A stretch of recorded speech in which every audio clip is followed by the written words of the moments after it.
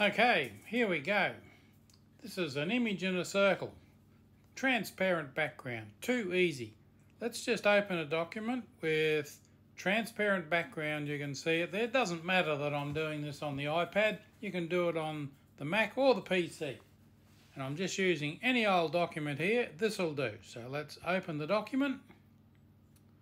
There we go. I'll pinch it in a little bit so it's all one image on the screen. Now, easy as. Let's go find an ellipse. Now, drag out the ellipse. There we go. Might as well get it centered. Too easy.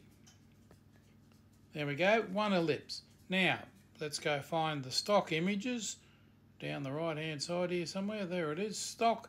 And we'll look for, what will we put in there? Okay, P-O-R-T-R-A-I-T, portrait, a portrait of somebody.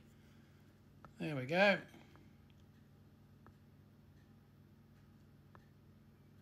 Drag him across, put him in there. Now, he's obviously very big there, very large. We're on the move button. That's way too large for what we want. But that's all right, we'll fix that. There he is.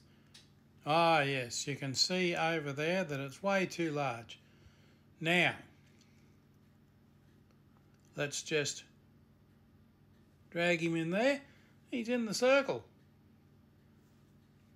And we've still got him selected. So let's go to there, the Transform Studio, center the image, lock the image, and just drag, oh, that's too far. Just drag it down and put him in the center there.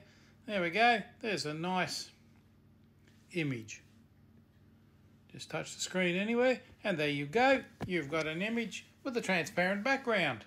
How easy is that? That's all there is to it. I don't even know if I can make this any more difficult. Oh, there we go. Look at that. He's just below the circle.